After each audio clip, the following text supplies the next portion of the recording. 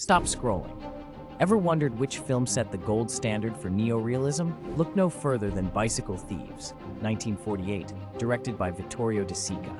This Italian classic is not just a movie, it's an emotional experience that captures post-World War II Italian society like no other.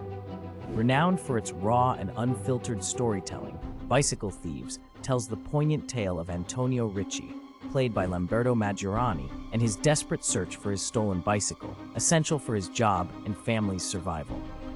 Enzo Staiola stars as Bruno, Antonio's loyal son, and their heart-wrenching journey through Rome's grim streets is both touching and eye-opening. This film's authenticity is heightened by its use of non-professional actors, a hallmark of the neorealist movement. Bicycle Thieves is more than just a film.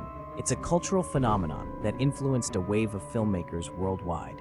It challenges and inspires with its unapologetic look at human resilience amidst adversity. The iconic scene where Antonio considers stealing a bike himself is a powerful commentary on morality and desperation. Don't miss out on experiencing this timeless masterpiece that continues to resonate with audiences around the globe. Ready to dive into the world of Bicycle Thieves? Watch it now.